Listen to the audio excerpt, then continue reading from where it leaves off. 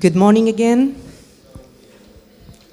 Simin Davoudi is Professor of Environmental Policy and Planning at School of Architecture, Planning and Landscape and Associate Director of the Institute for Sustainability at Newcastle University. She is past President of the Association of European Schools of Planning, ISOP, Fellow of the Academy of Social Sciences and Fellow of the Royal Society of Arts. She has led the UK Office of Deputy Prime Minister Planning Research Network, was a member of expert panels for 3 UK government departments, 2 EU Directorate Generals, the ECRSC Grant Assessment Panel, Research Excellence Framework, and several European Research Councils. Held visiting professorship and different universities of Netherlands, Sweden, USA, and Australia. Is co-editor of the Journal of Environment, Planning and Management. Good morning, everybody. And can I just start by thanking the organizers for the invitation. It's a great pleasure to be part of this fantastic symposium and to be in the beautiful city of Lisbon. I'm going to start by, let me just bring the PowerPoint up. There we are. Yeah. I'm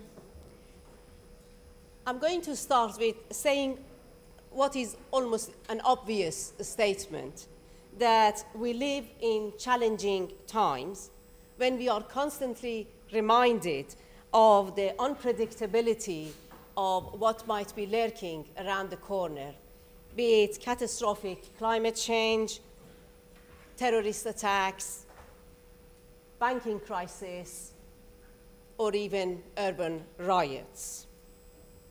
Among the various sort of remedies for governing such a state of flux, resilience has become and has actually achieved a remarkable discursive currency and has become almost the buzzword of our time. In fact, resilience seems to be replacing sustainability as the new catch-all concept. But what does resilience mean? Where has it come from?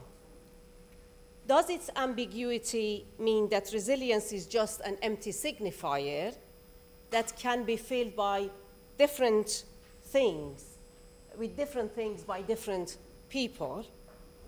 And is there a danger that policies and practices that are otherwise indefensible are being justified in the name of resilience? I'm going to address these questions by firstly unpacking 3 distinct meanings of resilience. I will then outline some of the political and normative implications of translating resilience from its ecological origin to the social domain. I will then finish by arguing that it is the ideological fit between resilience and neoliberal mentalities that has made public policy, at least in the UK, so highly receptive to the concept of resilience. So starting with the different meanings of it. Resilience comes from the Latin root resilire, which literally means to snap back. It was first used by physical scientists and engineers to define stability and resistance to external shocks. In the 1960s, it entered the field of ecology through the pioneering work of a Canadian ecologist called Buzz Holling, who radically changed the classical systems theory of ecological systems. In a seminal article in 1973, he made a distinction between engineering and ecological resilience. He defined engineering resilience as the ability of a system to return to equilibrium after a disturbance. So the resistance to disturbance and the speed by which the system snaps back are the measures of resilience in this perspective. The faster the system bounces back, the more resilient it is. This engineering understanding of resilience is rooted in the Newtonian view of the world as an orderly mechanical device, a giant clock, if you like, whose behavior could be explained and controlled by mathematical rules and also kept in order by command and control. As you can see in these examples, the equilibrium perspective on resilience has influenced a wide range of disciplines, including psychology, disaster studies, economic geography, planning, climate change, and public policy discourse. In urban planning, the quest for a spatial equilibrium has a long and enduring legacy, which goes back to the modernist vision of a good city.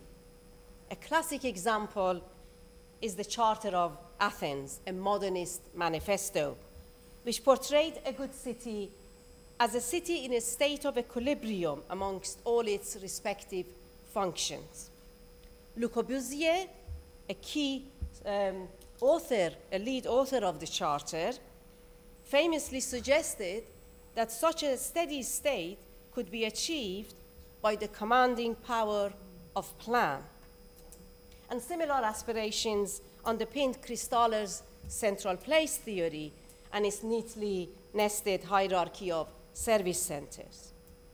It is this engineering take on resilience, with its emphasis on bouncing back, that is gaining a growing currency in public policy discourse, as you can see from some of these statements that I've picked up from official documents in the UK.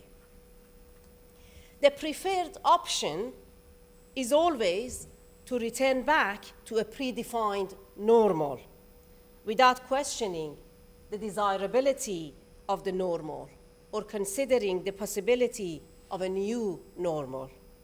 Radical transformation is considered not as a desirable outcome, but as a system failure.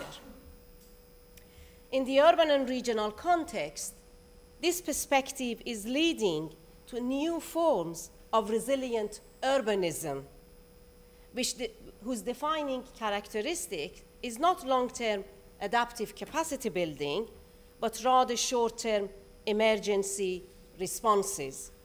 Disturbances such as climate change events or the youth riot that I mentioned earlier are portrayed as abnormal and sudden shocks which challenge the global order, of which these events are seen as exceptions rather than outcomes.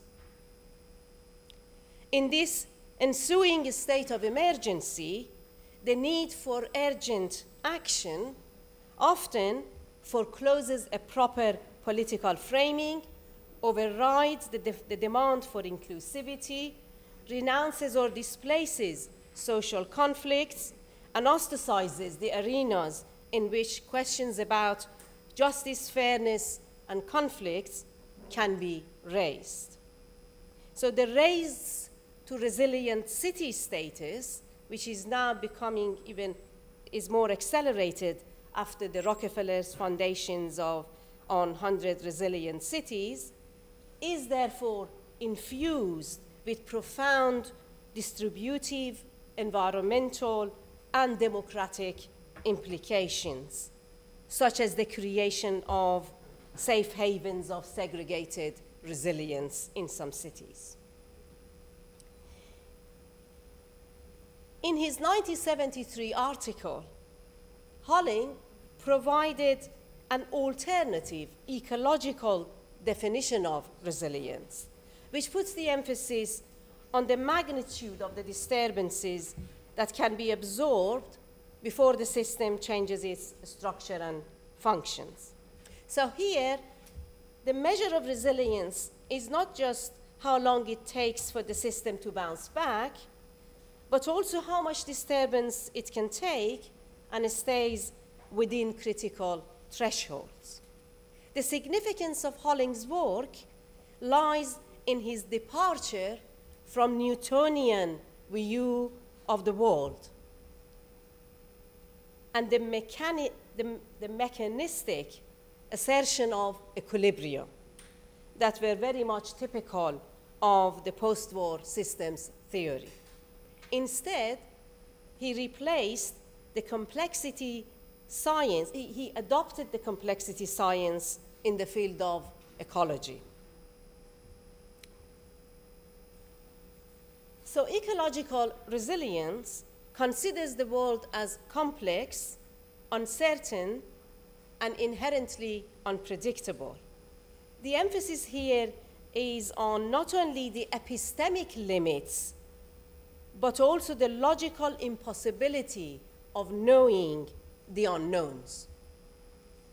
This unknowability of the unknowns calls for a qualitative capacity to devise systems that can absorb and accommodate future events in whatever unexpected form they may take. In his later work, Holling and his fellow ecologists in Resilience Alliance expanded the resilience thinking beyond ecology and into the realm of society. They began to advocate a total complex system in which resilience is integral to the co-evolution of societies and ecosystems. And to mark this shift, they use the term socio-ecological, or as I've called it, evolutionary resilience. Evolutionary resilience challenges notions of order, stasis, and equilibrium. It considers complex systems as nonlinear, self-organizing, and permeated by discontinuity and uncertainty. The word self-organizing here is important, and I'm going to come back to this later on. It suggests that in complex systems, unpredictable shifts can happen with or without external disturbance, and with or without any linear cause and effect. It sets the resilience of the system in the context of the evolution of the system itself. In this perspective, resilience is not necessarily about a return to normality, but about the ability of systems to change, to adapt, and crucially, to transform in response to crises and stresses. It's about the ability to create untried beginning from which a new trajectory can evolve. It's about breaking away from undesirable normal. In the evolutionary resilience, resilience is not considered as a fixed asset or a trait, but a continually changing process.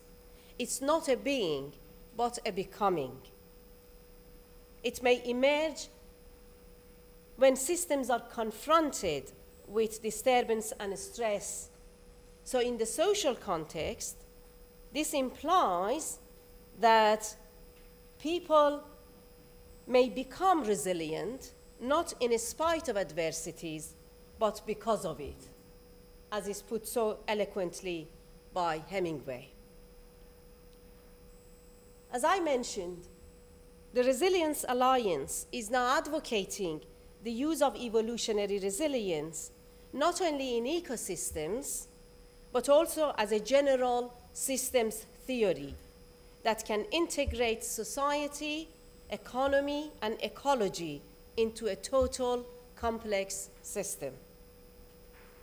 They suggest that this totality can be approached heuristically as a nonlinear iteration of an adaptive cycle with 4 distinct phases: growth, conservation, creative destruction, and reorganization.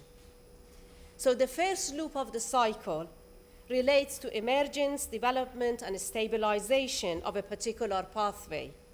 And then the second loop relates to its rigidification and decline, while at the same time signaling the opening up of unpredictable possibilities or a spontaneous reorganization which may lead to a new growth path. In other words, as systems mature, their resistance reduces and they become an accident waiting to happen. And when systems collapse, a window of opportunity opens up for alternative pathways. This disruptive phase is therefore a time of greatest uncertainty, yet high resilience. It's a time of innovation and transformation when a crisis can be turned into an opportunity. In this Panarchy model, is the word used by ecologists, systems function in a series of nested adaptive cycles that interact at multiple scales, multiple speeds, and multiple time frames. So small changes can amplify and cascade into a regime shift, while large interventions may have little or no effects. This means that past behavior of a system is no longer a reliable predictor of its future behavior, even when circumstances are similar. Evolutionary resilience is a great step forward in systems thinking. It's a reflection of a paradigm shift in science, where nothing is certain except uncertainty itself. However, when resilience is applied to the social context, it becomes conceptually problematic and normatively contested. It is conceptually problematic because although both ecological and social systems are complex, their feedback processes are different. In the social systems, people's responses to events are triggered not just by structural forces and variables, but also by their agency and intentions. They consciously and intentionally take action, both individually and collectively.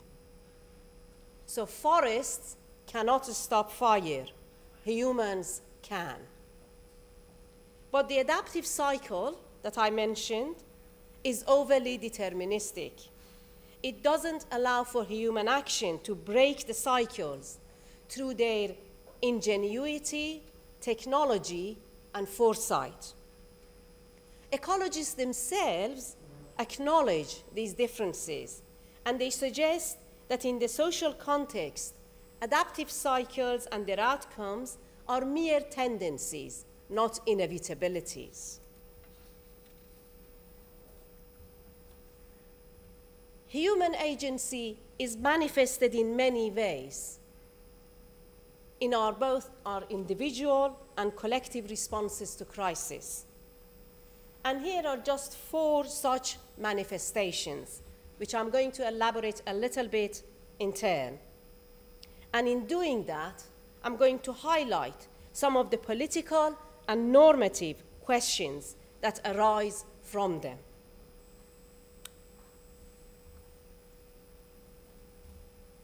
I hope the minister excuses me for doing that.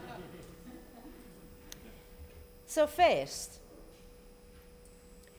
through our actions, we can displace the effects of a crisis in both time and space. This means that greater disturbances can be imposed on people elsewhere or in another time in the future. And a good example of such spatial and temporal displacements is the way we have responded to climate change so far, because the impact of carbon emissions by the developed countries are felt more severely in the developing world and will have greater impact on future generations. Secondly, human agency is unequally distributed. The exercise of power and privilege has enabled extraordinary concentration of control over resources and rights, and this has in turn can block feedback mechanisms. So unequal access to democratic processes stops local knowledge to be fed back into the system and enable learning. In ecological literature, resilience is often presented as a neutral concept, partly because ecologists often subscribe to the idea that in nature there are no rewards or punishment, just consequences. Well, this may be true, but in society, unequal distribution of human agency means that there are always rewards and punishments. Some people gain, others lose in resilience, in the process of resilience building. Power and politics also influence how resilience and its desired outcomes are defined. In ecological literature, the desirable outcome is sustainability and is often defined uncritically. In the social context, defining what constitutes resilience and what is the desirable outcome always carry normative judgments, and it varies in different contexts for different people. For example, it's not immediately clear whether social conformity is a desirable or natural outcome of resilience, whether people who can live on $1 a day resilient or vulnerable, whether refugees who flee from war zones are the embodiment of resilience or vulnerability, whether all resilience, good resilience. One of the most resilient institutions are mafia and the local and the global drug trade. Another area which is influenced by power and politics is systems boundary. Defining where to draw the boundaries of a given system in time and space inevitably leads to the inclusion of some people and places and exclusion of others from the resilience of the system. Boundary definition is therefore a contested process that raises further normative questions. In the urban and environmental planning context, for example, we frequently make decisions about what part of the city should be protected from, for example, flooding, and what part may be dispensable. So as a result, some people find themselves on the wrong side of the dikes or the levees. In the global geopolitical context, we even make decisions about whose life should be protected and whose can be considered as collateral. So boundary definitions such as these are rarely technical exercises. They are deeply colored by value judgments and often influenced by those with greater voice and better access to resources. The third manifestation of human agency is our ability to imagine and to anticipate. Imagination is the source of creativity. It can shape the path of social evolution. Through our cognitive and technological capabilities, we can anticipate. We can perceive changes at a larger scale and longer term than our sensory abilities and immediate experiences allow. We can recognize risks before they actually manifest. And we have the potential to take conscious and transformative actions to reduce these risks. In other words, we can diminish, sustain, or enhance resilience by being prepared. So although radical uncertainty and inherent unpredictability are the defining characteristics of our time, this doesn't mean the death of anticipation, preparedness, imagination, and planning. Finally, we can enhance our human agency and all the capabilities that I mentioned through coordinated collective action. And we can shape the trajectory of societal adaptation and transformation. But in ecological resilience, there is little room for goal-oriented action. Instead, great emphasis is put on the principle of self-organization, which I mentioned earlier. And when, in the social context, this self-organization is often misguidedly translated into self-reliance. Self-reliance puts the emphasis on individuals rather than society as a whole. And also it calls for the retreat of the state. It implies that to be resilient, people should pull themselves up by their bootstraps and reinvent themselves in the face of external challenges. It suggests that people should relinquish any expectations of support on the basis that greater government support leads to erosion of resilience. And you can see that from some of these extracts from official documents. Self-reliance resonates closely with neoliberal mentalities and their emphasis on individualization of responsibility and rolling back of welfare state. So I would argue that it is this ideological fit which has made public policy so receptive to the concept of resilience. But the match between the two is not superficial or accidental.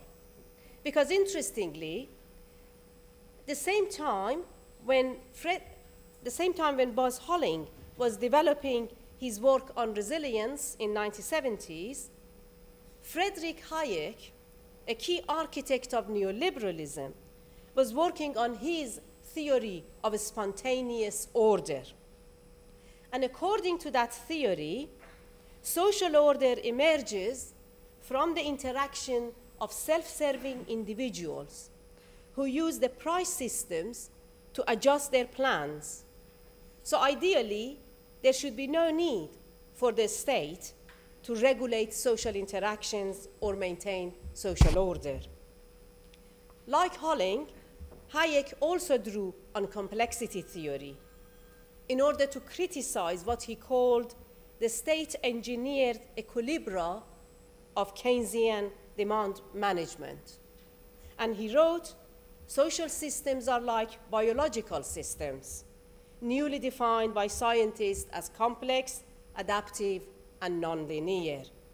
So he called for a reform of all social institutions in accordance with the self-organizing dynamics of the market. The overemphasis on self-reliance in resilience discourse overlaps with the liberal view of society as the sum of the individuals. As you can see, Norberto Bobbio put it very nicely here, saying that liberal individualism amputates the individual from the organic body, plunges him into the unknown for a struggle for survival. So resilience risks becoming a measure of the fitness of people and places to survive in the turbulent world. It risks reiterating the Darwinian law of natural selection and survival of the fittest. Under the welfare state, social policy aims to create what Anthony Giddens calls a sense of ontological security, whereby citizens expect the state to support them in times of adversity and hardship. Under the self-reliance, resilience mantra, people are expected to look after themselves and take on greater responsibility for themselves. They're expected to carry the weight of the world on their shoulders and become responsible for themselves as a way of being. So resilience risks becoming a new existential yardstick of the responsibilized self. In some ways, it redraws the boundaries of citizenship. So to be a good citizen, one has to measure up to some predefined notion of resilience. This co-option of resilience discourse from ecology to society and its overemphasis on self-reliance, in fact, reinforces this individualization of responsibility. It legitimizes the withdrawal of the state support for vulnerable communities. It amplifies the reductionist neoliberal mentalities, which basically disparages the effectiveness of any kind of public sector intervention, and it celebrates not only the efficiency of the market, but its morality. So it's not surprising why resilience has managed to colonize so many aspects of public policy, at least in the UK, in such a short period of time. And furthermore, the dominance of it's rather paradoxical actually, the dominance of engineering resilience and its emphasis on bouncing back means that complexity and uncertainty are often used to maintain or return to the status quo. But if there is one lesson to be learned from resilience thinking, is that uncertainty opens up transformative opportunities for breaking away from undesirable normal and for abandoning formulaic resilience engineering, which stifles creativity and novelty. But how we actually seize such opportunities and to what end we use them, of course, depends on our value choices, which can be anywhere on a continuum between the two extremes. At one end is neoliberalization, social Darwinism, atomization and competition, and at the other end is social democracy, justice, collective responsibility, and solidarity. But if there is one thing which is certain, is that resilience is never a value-free, universal, and natural goal. It's always charged with normative questions, such as resilience from what to what, resilience for whom, and who gets to decide. Thank you very much.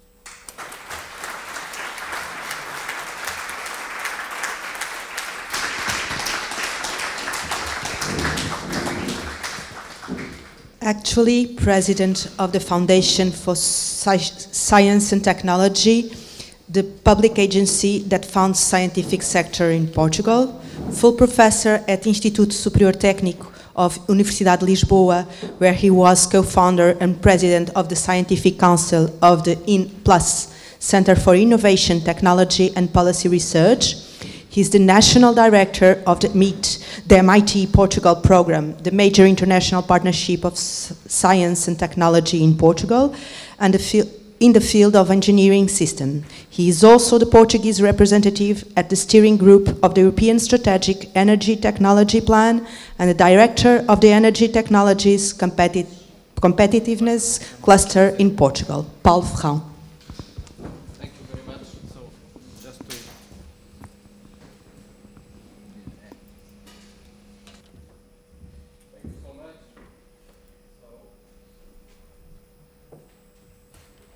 Thank you. Thank you, first of all, very much for inviting me to this session. And of course, it is a privilege to be here at IGOT with all of you. It is certainly a privilege and a challenge to speak after Professor Davoudi. But of course, I will start by using, I believe, her words in saying that sustainable urbanism is for sure requires a systems perspective which integrates the environment, the society, and the economy. And what I would like to take you through is very clearly a practitioner's view. So after this wonderful construction of the, the intellectual framework on sustainable urbanism, so I will be certainly today the practitioner guy, and a practitioner journey making use of what I will call urban metabolism framework, which in fact tries to articulate something which I believe is very important, and for example, which I am now working in the United States in the National Academy of Science on a committee on urban sustainability, on a publication that will come later this year, which clearly says that if we want to have sustainable urbanism, for sure there is nothing only in the urban system. We need to look at the global system, and of course this is a very, very key issue for what I'm going to tell now. So, let's see if I can understand how this works. Certainly not this button, this one. Yeah. So I will need to be fast to recover some of the time that we are losing. I will not speak anything about this.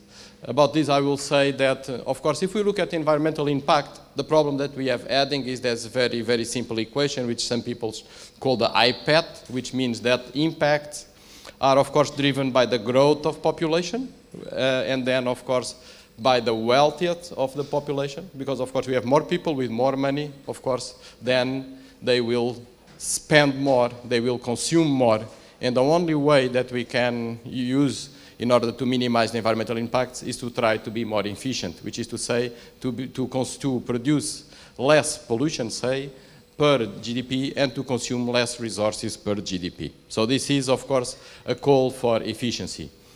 And if it is like this, my argument today will be that we need to look at economies as a metabolism. So an economy, and this will provide, I believe, the perfect and the coherent framework between the economy and the environment and society.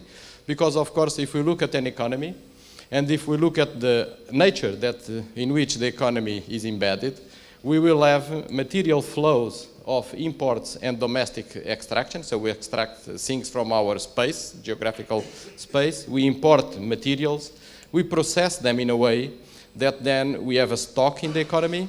And then, of course, we have exports and we provide domestic output, normally in the form of waste and other undesirable things like pollution.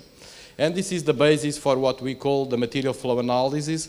And of course, I'm an engineer, and this is the practitioner's view. So what I will do now is to go and to explore this idea and to say that this is the graphic I always show because this changed my life from a normal mechanical engineering to something else that you will decide by yourself at the end of this talk.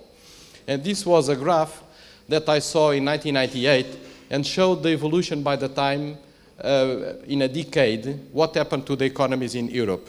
This is the GDP per capita evolution in 10 years, and this is the direct material input evolution. This is the direct material input was, in this previous diagram, the total in kilograms of the domestic extraction plus the imports. So the total amount of materials that an economy consumes over a year.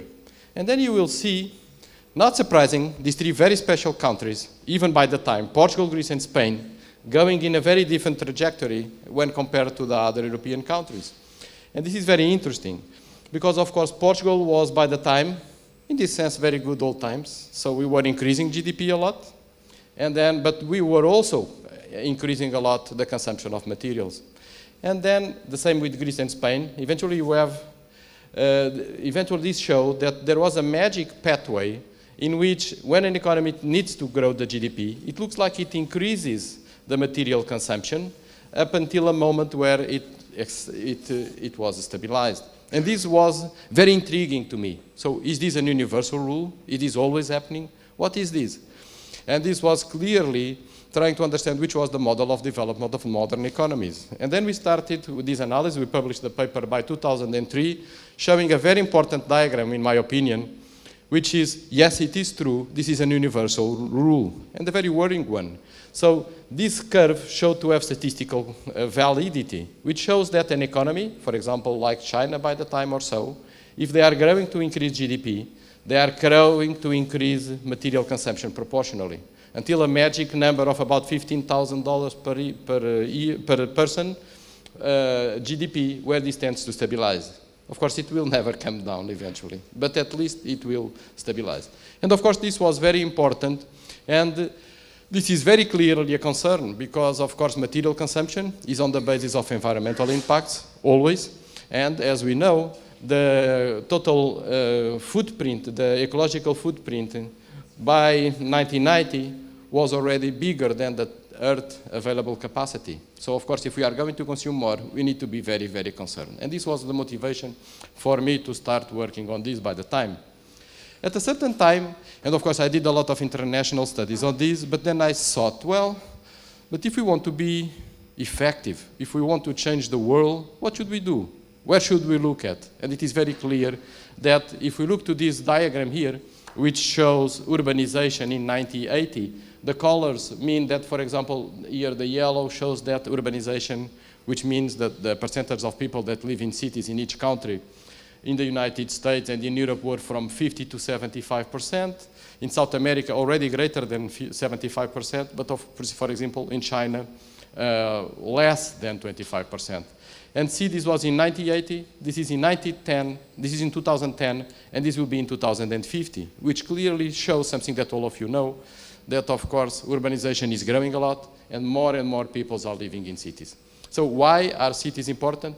Because cities where people live, and cities are the lighthouse of consumption. So whether we can use cities to decrease the consumption per capita, or we are doomed in the terms of environmental performance of the global system.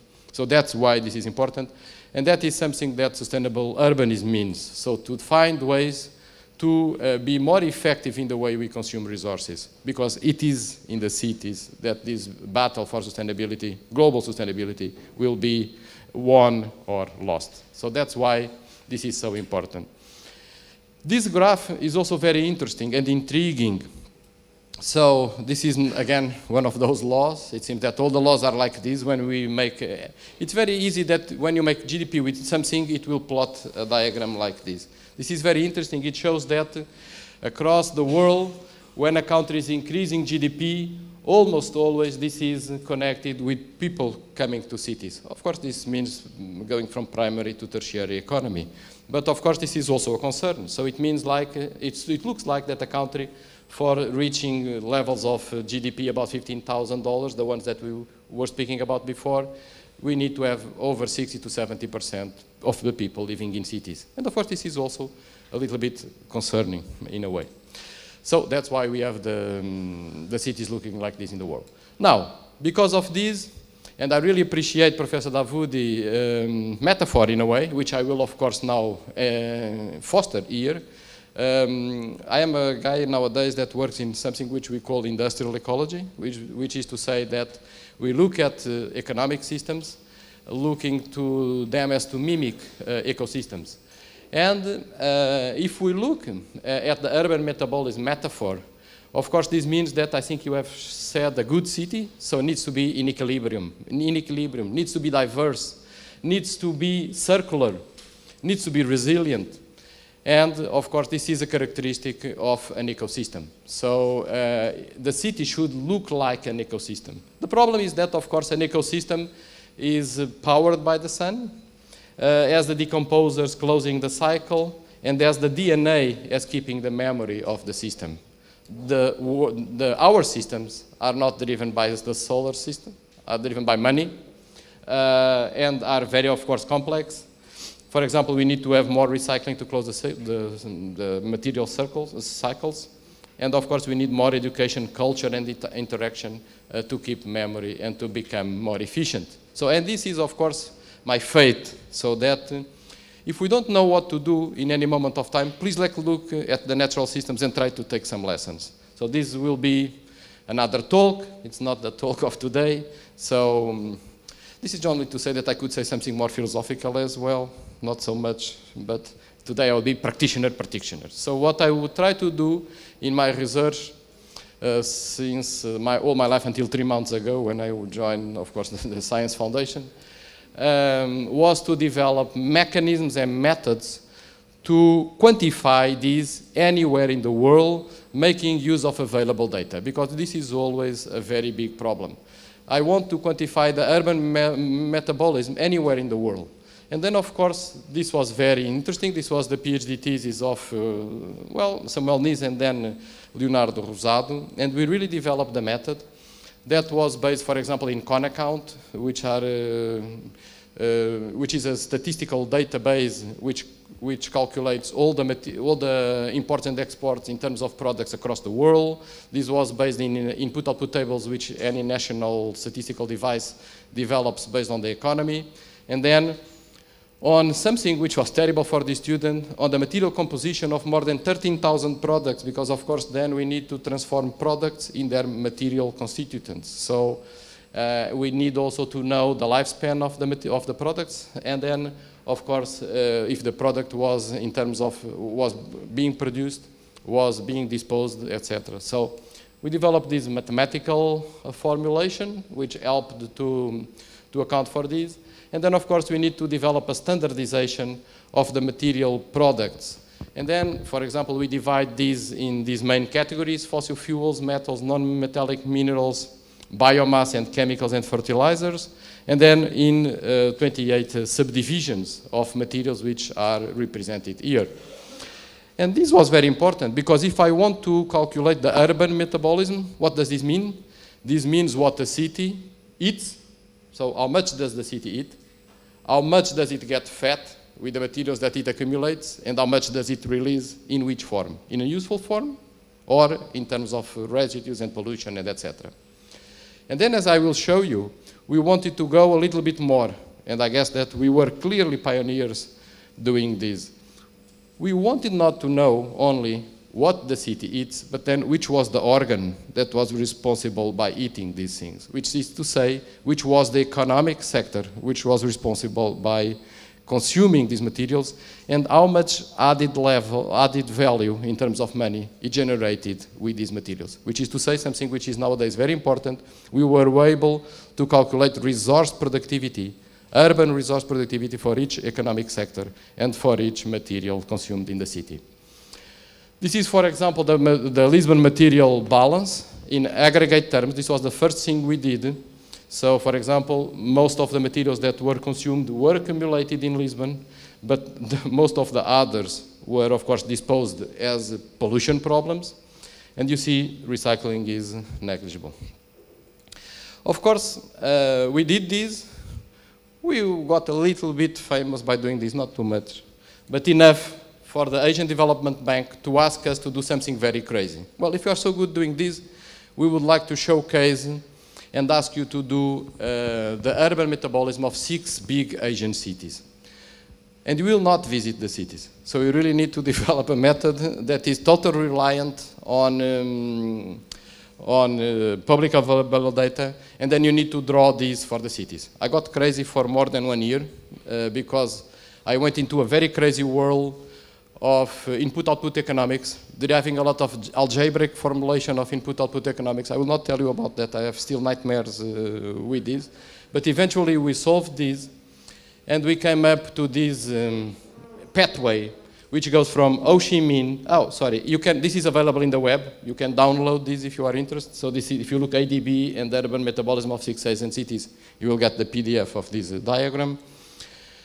And this takes us into a journey from Ho Chi Minh to Seoul. And then I have added here Lisbon and Paris just for comparison. So Ho Chi Minh, Manila, Bangalore, Shanghai, Seoul, and Bangkok. And then we have derived these beautiful diagrams, of which we are very proud. I need to say that once I presented this in Yale, and I was very happy because in the end a very famous professor came to me and said, well, this is a great work. I was very proud. But he said, well, you know, I'm a professor of arts, and this is really beautiful. So then I don't know if I was so happy or not. But so I will just try to explain. This is not more than a round matrix. So that's what this is. So this could have been a matrix. But I think this is very interesting, although of course I'm very proud about this. What does this mean? From year to year, these are the materials that are consumed in a city, divided by the 28 categories of materials that I've shown before. And for example, so this is biomass. Biomass 1 is agricultural biomass. For example, biomass 8, as you can see here, is unspecified. Here are the other materials. And this is the economic sectors which consumes those materials. So, for example, this is stock, fixed capital formation. This is final consumption. This is exports. And this is consumption by the economic sectors. Consumption by economic sectors is very bad because the sector does not consume. It means that this is waste. So this was consumption by the economic sectors that was not transformed in final consumption or export. So this is waste, really. And you see, this is very nice because then you can see really the metabolism of a city. I call this the DNA of a city because you can really show how cities are different. Say, for example, this is Bangalore. Bangalore has a lot of, can we help me reading this? So this has a lot of biomass, which is exported. And now I would like to show you, for example, just another one, which is Shanghai. Look clearly different. So this is non-metallic minerals that is accumulated in the city. What does this mean? Construction. So you see, you can clearly look at these urban metabolism maps and clearly see that cities are different. And what I'm trying to do with this scientifically is to show that we have different city typologies. And this is a very good method to quantify city typologies. This will be, of course, another talk as well. But what I would like to show you, if you organize the cities by what they consume, you clearly you can clearly identify cities which have similar typologies. And this, of course, means this idea of Skansen that there are cities that, of course, are transport hubs, there are industrial cities, there are banking cities, there are commercial cities. And, of course, these, in the genes of the city, will have to do with how they transform the materials and which are the economic sectors that consume those materials. So, very clearly. Well, I've done this, and since last year, I said, well, all of this is very beautiful, but what should I do with this? So I can do wonderful diagnostics across the world. I can show why things are going well or bad. I can show, for example, if a city changes their economic pattern from A to B, which will be the consequences for the environment, the consequences for the use of material resources, the consequences for the economic productivity. But since last year, together with MIT, yes, since 2 years ago with MIT, we start to develop something that, of course, passions me. This work, needless to say, is, of course, a multidisciplinary work. So it involves economists, it involves engineers, and now it involves architects. So most of my PhD students nowadays are architects. And, of course, I'm very happy and proud to say this because, of course, I really like architects very much these days. And I will just to try, as you've seen, the presentation got much more beautiful. From now on, this was done by architects. So you will see the improvement in quality of the presentation. Before it was done by me, now this is the architect's component. What we try to do is, let us try to develop an architect tool that can be able to do urban planning, to be able to quantify all these flows, able to simulate different understandings of how we should design the city, and also able to use the tools that an architect already uses. So, for example, all of this that you are going to see from now on was developed in Rhino. For architects, they will know very well what this is, in what is now this modern system of beams. And we developed this tool to model the city of Lisbon. So we took the Expo area as an example, and what I'm going to show you now very briefly, so is to see how it works. So we have, of course, we did, of course, something which is very critical. We modeled all and every single building in the area, thousands of buildings. This is very important. This is a full-scale tool, impressive in terms of mathematical realization of this. We took all the buildings. We went to the statistics, and we know for each of those buildings, which is the number of floors, which is the surface area, how many people live in them, which is even the economic situation of these people. Of course, there I need to say, we did this by the highest resolution statistical representation, which normally involves more than one building, and then for each building we need to assume that in that spatial representation the buildings of course are homogeneous, and then we organize by floor, etc. But we know, for example, how many people live in that because of that. And then I have another PhD student which is characterizing building typologies. So what we wanted to do, okay, so how many building typologies do we have in this region? We organize them basically by period of construction, and then if there are single family, multifamily, and then what type of building is isolated contiguous, and then we come to the most significant building typologies, which still, for example, in this area cover more than 80% of the people that live in that place. So this is important. And then, of course, we went through with architects and engineers, and these are the building typologies, the real building typology in the expo area. And then we fully characterized them, quantifying in the BIM system that is made available at the Rhino platform, all the materials so we really designed the building. So all the construction materials with a lot of detail, the geometry, of course. And then, of course, we run, at the same time, we run energy consumption models. So we are able to simulate the energy consumption in those buildings. So this is really a fully fledged simulation, which I think is very impressive, and of course we are very proud of this, and I need to recognize the partnership with MIT. Without this would be possible. So we are working with a group on building technologies at MIT and IST. So this is the full detail. So I know all the materials that are in these buildings, for example, so I can do my material flow analysis. I know where the windows are. The beautiful thing of working with BIM is that this is, of course, a representation by parameters. So, for example, I can take one window and put the other window. All the windows are immediately changed in the building. This means, for example, if I have a single glazed window and I want to have a double one, I can immediately see which is the impact, for example, in material consumption. And now, what we are also trying to do is to look at, so we have the energy model, I've already spoke about this, but we are looking also to integrate in this transportation model and, for example, food consumption model. And something that we are doing, which I guess is innovative, and I would like, that's the only piece of this work that I would like to show you, is that we are even looking to, of course, now we have a base model, so we have a base scenario, and of course we want to design a new scenario. And I will show you, for example, if you want to change the windows, or if you want to put more insulation, the obvious things in energy management, but something that I want to show you, which is different now, is, and then I am crazy about sliders. So I am the slider guy. So I like to have the capacity for someone which doesn't understand anything about this, just come here with the mouse and change the slide. This means, for example, you say, well, 45% of these buildings have this technology, or 10% or 20%, which is the impact in all the material flows that are consumed and processed in that area. What I would like to show you, we are now working on a case study, so another PhD student, which is very advanced on this. We are studying, well, you know, we want food resilience, for example. What if there is a problem in supplying a city? Why don't we try to use the top floor to produce vegetables, making use of hydroponic systems? And we have again made a full model of this. And what we are doing, this is the full model made from the architect. Of course, I took some course on this at MIT, so I'm not promised I can do this so beautiful and so fast, but nowadays I do understand this better. So this is really the rooftop with a greenhouse with different level of hydroponic systems to produce lettuce, for example.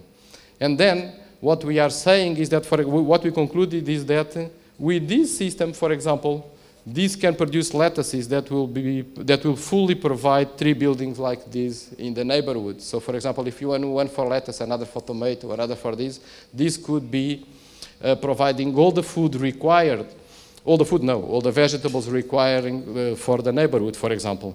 Of course, I am also an LCA person, life cycle assessment, and of course what we are doing is quantifying, is this better for the environment than the traditional one?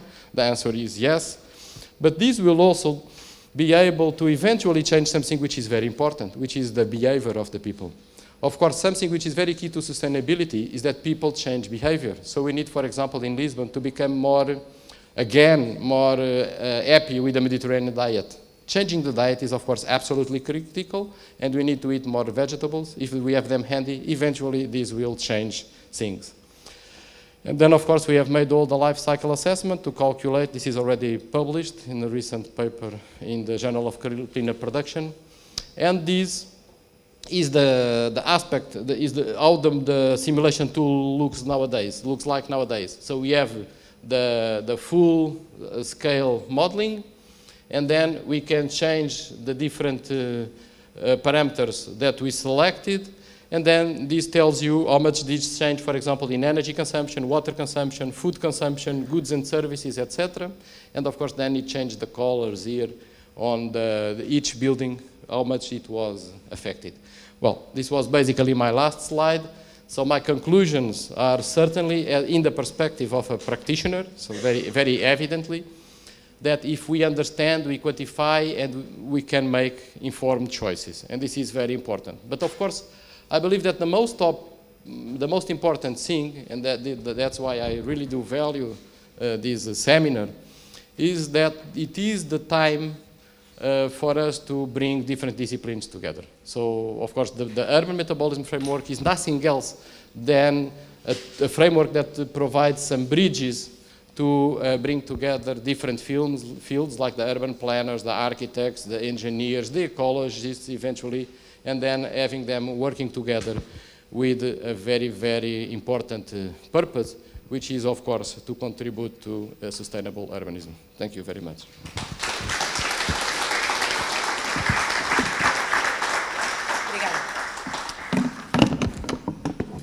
Thank you. We are a little bit late, so we are going to have time for some questions. And anyone wants micro?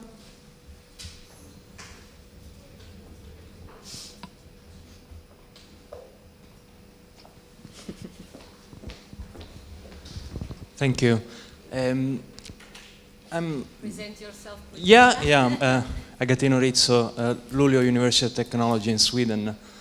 I very much enjoyed these two presentations and these two very powerful metaphors. Of course, it is very obvious the limitations, especially like in the latest metabolism, where there are lots of variables, but perhaps the most significant one, and is also the most difficult to model, is politics and urban politics, and what's missing.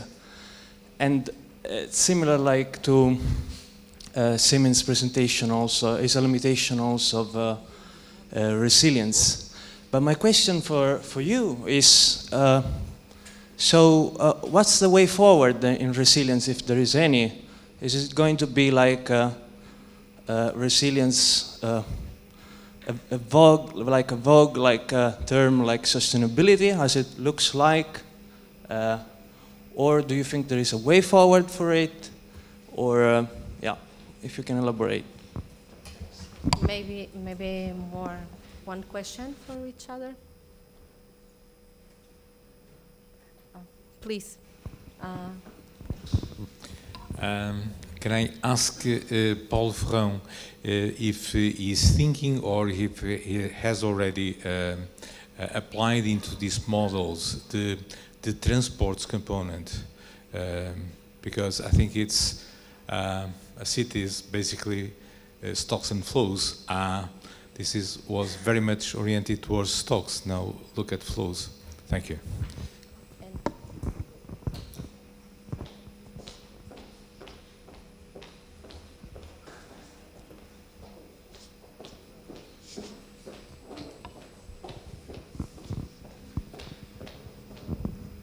Thank you. Good morning. This is Maria Rosário Partidário, IST-Lisbon.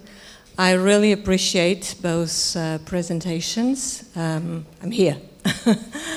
I really appreciate, and it really shows exactly the dichotomy that we see in resilience approaches.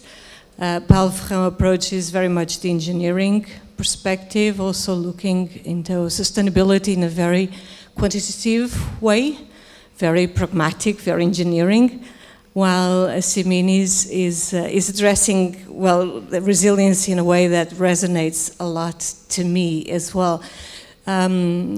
Interestingly, about 2 weeks ago, I gave a keynote speech in the International Association for Impact Assessment annual conference exactly on the issue of resilience and sustainability. So it's quite a coincidence.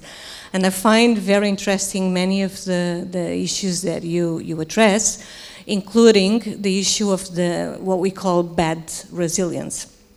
So the fact that resilience is not only about excellent, wonderful improvements, it may be, in fact, very, very dangerous to maintain and to persist with some systems that may lead to actually very unsustainable situations. I have one comment for Simin and one question. Comment relates to your first sentence and quotation from the New York Times, time for resilience, stop thinking about sustainability. Well, in my keynote speech, I addressed the connection between the two. So I don't think there is a choice between resilience or sustainability.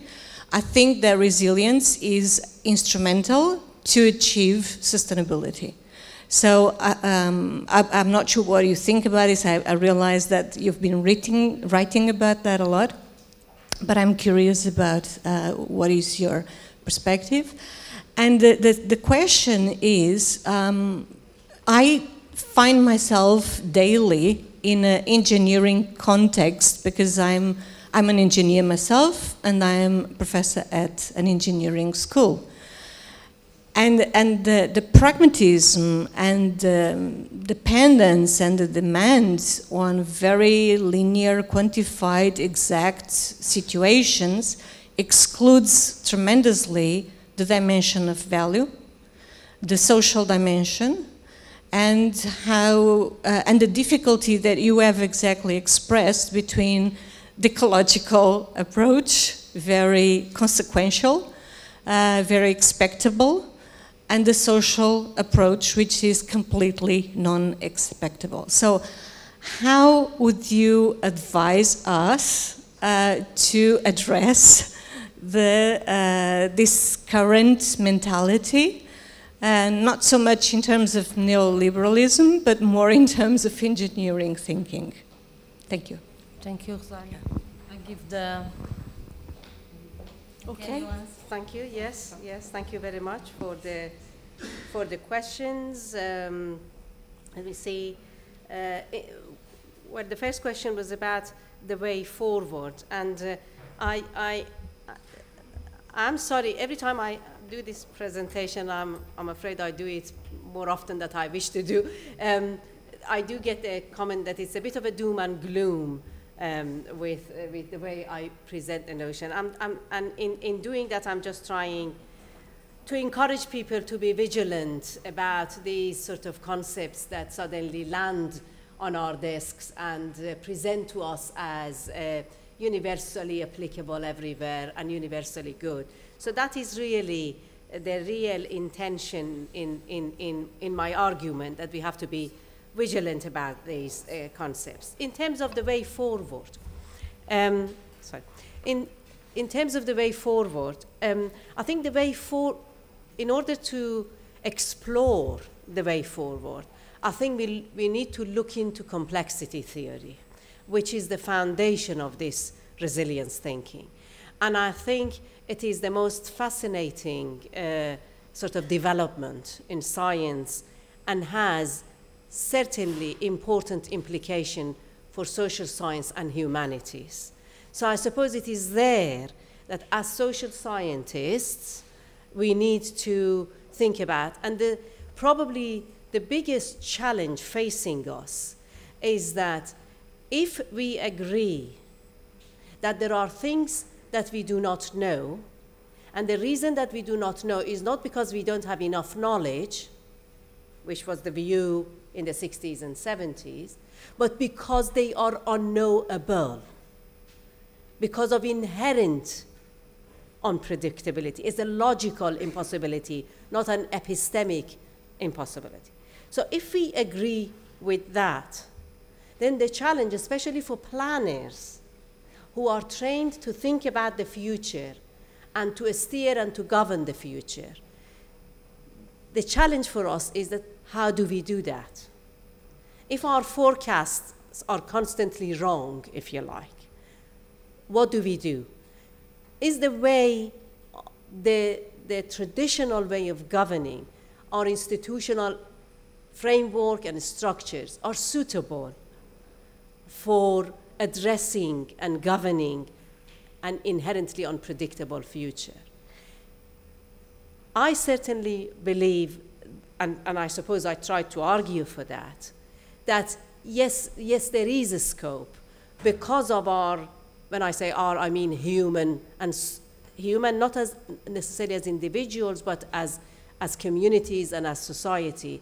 Because of our agency and conscious intentions, there is a scope to steer things. But we should really forget our ideas of being able to control and command the future and order it. Because the idea of self-organization is true, it is real, and it happens. But that doesn't necessarily mean that we can't do anything about it. We can still steer things to the path which, as a society, we believe is the desirable path. As a society, not as defined by a particular group of people. And I think that is where the politics, the power, and the normative questions are actually then come in, which I think it links sort of back to the question that you're asking. What should be the outcome of resilience? Sustainability. I agree with that. That could be. I mean, as you probably know better than I do, there is a lot of debate and literature about the relationship between resilience and sustainability, and there are different perspectives on it. But if we take your perspective, which is sustainability as the outcome of a resilience system, then the question turns into how do we define sustainability? And if we define sustainability in terms of putting the emphasis on environment, on the kind of stuff that Paulo was talking about sort of environmental issues, and if we put the emphasis on social justice, then I think we can all sign up to that as a desirable outcome. But if we define sustainability in the way that many people do, and they just use the sustainability and fill it in with whatever their agenda or strategies are, then I think we need to challenge. We need to challenge those definitions of sustainability.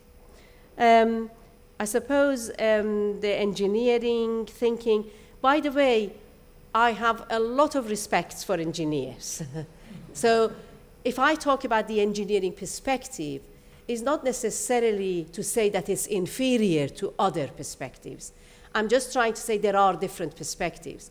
And that kind of engineering perspectives on the particular issue of resilience, which is about persistence of the system, is actually quite useful.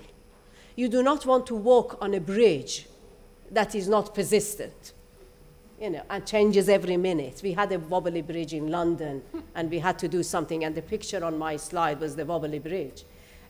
So, there is a scope for all these perspectives, in resilience. But as long as we know that how we then interpret these in the social context, and be very careful that these notions of resilience are not hijacked by a particular agenda. I believe that in certain corners of the political life, they are being hijacked.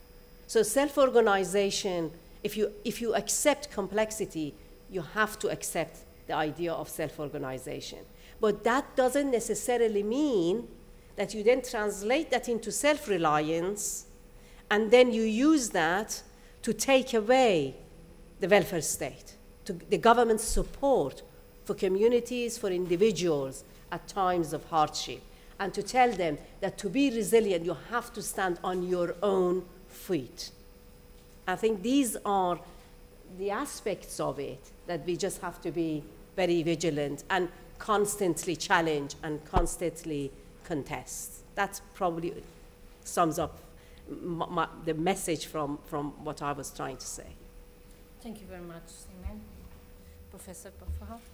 I'll be very brief, and thank you for that question. So, yes, indeed. So we have in these models the people from transportation, which basically are developing a model, an OD model, so origin destination model, which has two major implications. So one is, of course, for the traffic. So it is able to simulate, for example, if you put a high-rise building with a lot of people, what are the implications for traffic?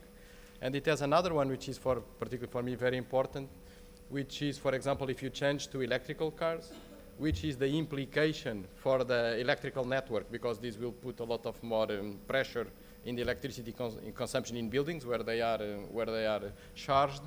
And this is, of course, the beautiful thing of having these integrated models, so that you can see the implications of changing in one dimension to all the other dimensions. So yes, we have a team working on that, and this is, of course, a very important component of the whole simulator. Thank you very much. We are in late. Maybe we can we'll have a short coffee break, 10 minutes, but obviously I have to thank, again, in the name of the local organization committee, to the two keynote speakers, and thank you very much.